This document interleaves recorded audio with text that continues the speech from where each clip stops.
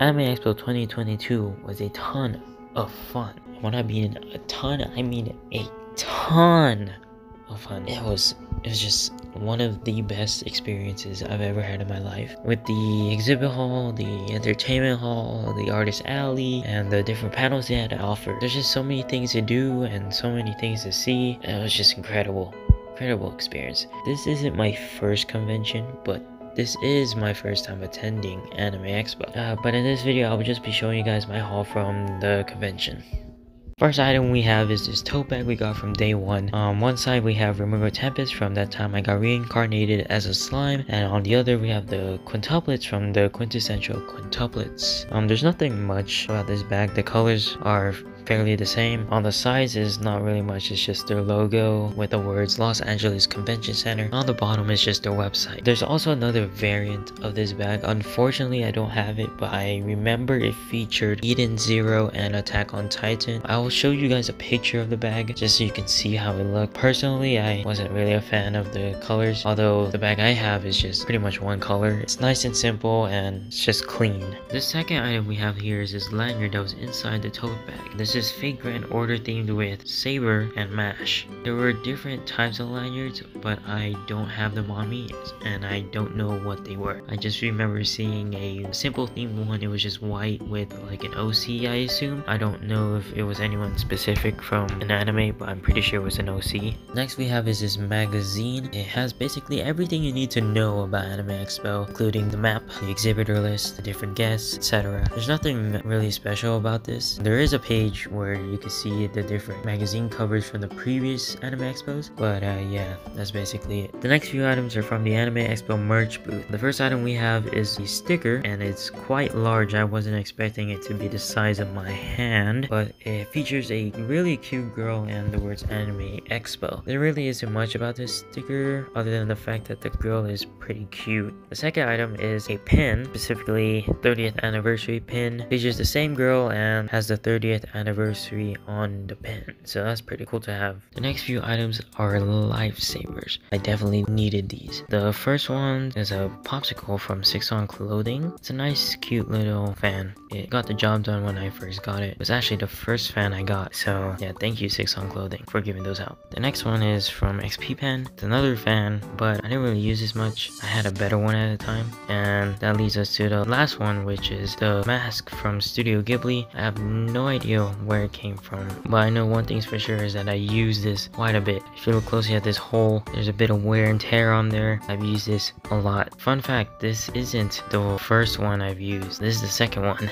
My friend let me use his, so this is the second one. The first one was a lot worse looking than this. Here are a couple of freebies I got from the convention. Here are some stickers from Kokari's Sweat. Pretty nice. Looks like Hatsune Miku, so I really like them. Next are this one sticker from, I believe, the 18 plus area. I don't remember what it was exactly, but it is a pretty nice looking sticker. The next one is a bleach pin. My friend gave me this from his mystery box. I haven't seen the series Bleach yet. I'll still keep it. I'll probably watch it eventually. It's a nice looking pen anyways. The next few items are masks, and on them are different types of mouth.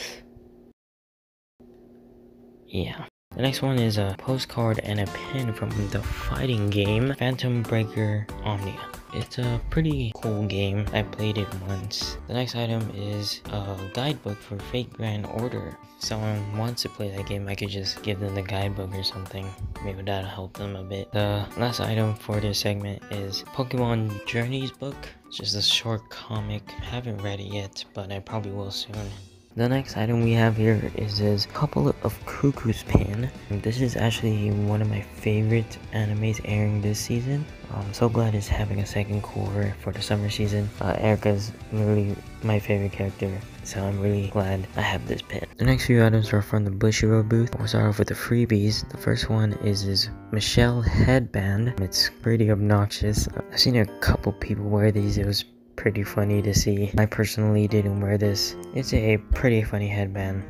The next couple of freebies are these stickers from D4DJ. I'm not really into D4DJ as much, but I have played the game and I have seen the anime, so it's pretty cool to have. The next are pins from the Pain Dream series. This one features Chisato, The other one features Eve, and the third one features Karu. Unfortunately, none of these are my favorite character from the franchise, but 2 of them are from my favorite band. The next few items are acrylic stands. To get these, you have to pull 4 stars from the gacha. So they had a display there where you could play the game, and in the game there's a gacha, and there's a chance you could get a 4-star. And if you did get a 4-star, you got to choose one of the acrylic stands at random. This one is an acrylic stand of Sayo from Roselia. You probably can't see it. I will have a separate shot of them open, but right now they're still in their gacha ball thing. The next one is a pin of Razor Suilin, another popular band from the game. I would have chosen, you know, Pass the Palettes or Poppin' Party or Rosalia, but those weren't an option when they had me choose, so I just picked the next best, which was Razor Suilin. The last item from the Bushiroad booth is the bag we get for purchasing items. I didn't really purchase anything from the booth. I just asked my friend if I could have the bag because I just had to have this. Bang Gym is just my favorite franchise for Bushiroad, and seeing this, I just had to have the bag. But yeah, it's a nice bag. Glad I have it. The next few items are from the Hoyoverse booth, specifically the Genshin area.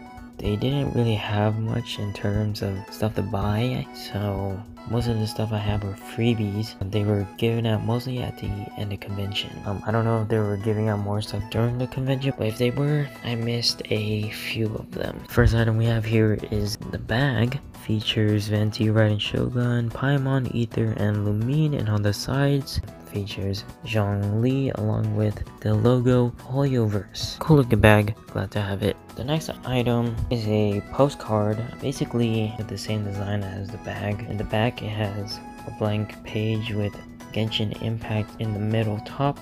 Pretty nice postcard as well. The next few items are posters. They were handing out, there was 5 posters, but unfortunately I only have 4. I think I'm missing the Xiao one. So yeah, the first poster is basically the same design as the past few items. The only thing special about this is in the back, it is signed by Atsu, or Asian Guy Streams, so that's pretty cool. I also have a picture of him. He's a pretty cool guy, really happy to meet him.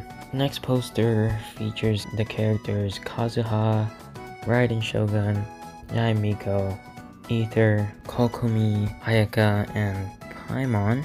It's a pretty nice poster featuring the Inazuman character. The next one is the summer themed event.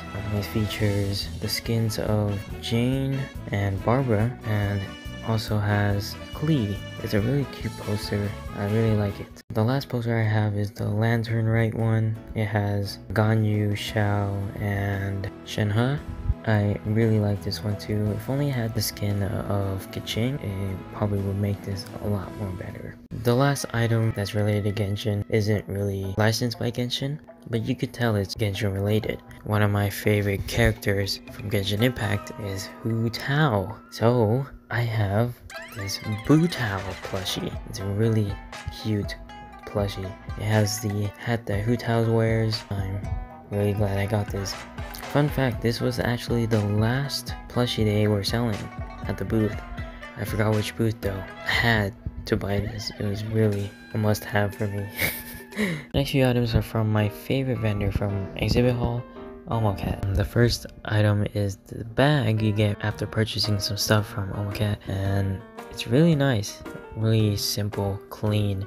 I like the pixel art of one of the characters. There's really nothing much to say about this bag other than how simple and clean it is.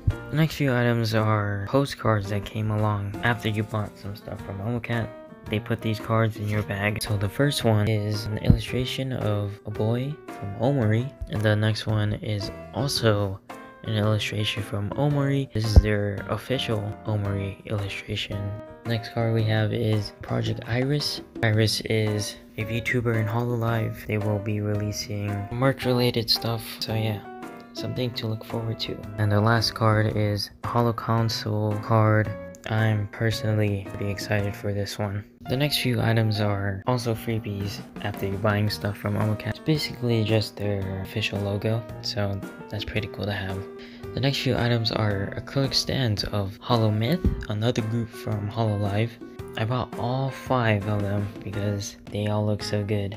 and I love the colors. The next item is the Omori game.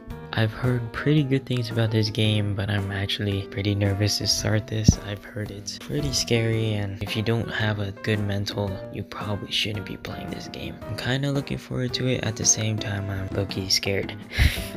And the last item from OMOCAT Booth is this sweater. It's an extra large, so it's gonna be pretty big on me, but it should be fine. I don't really mind the huge size difference. I like this sweater. I've always wanted this sweater. It has a really cute design. It says "wa" in the center there, and it has all the drawings on the sleeves. Really nice, really cute. The last few items are the figures I got from Anime Expo. There's this booth that we're selling them for one for $30 or two for $50. So the first one here is the Hatsune Miku figure, the Happy Cat version. It has a nice design. I really love the base. The hair is my favorite part of this figure. I'm really glad I have this. The next one is a princess version of Hatsune Miku. It's a really nice figure as well. As you can see, I'm a really big Hatsune Miku fan, so getting these figures are really nice to have.